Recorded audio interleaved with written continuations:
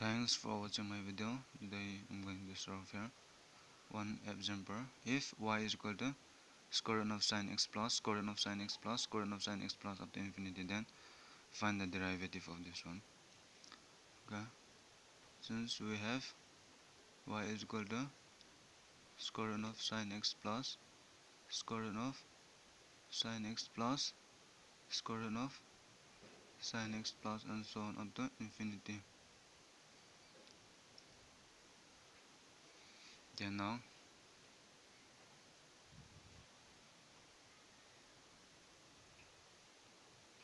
here we denote that y is equal to square root of sin x plus square root of sin x plus and so on.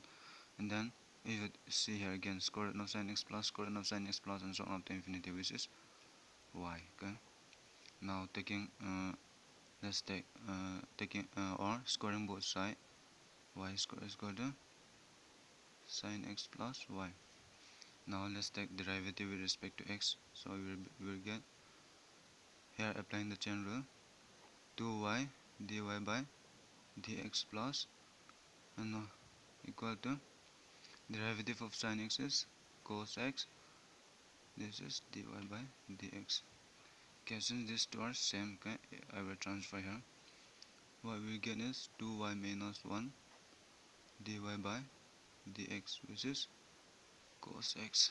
So dy by dx is cos x over 2. Y is what here? Let's put y. Okay, square root of sin x plus square root of sin x plus and so on up to infinity minus 1. So this is the derivative of this one.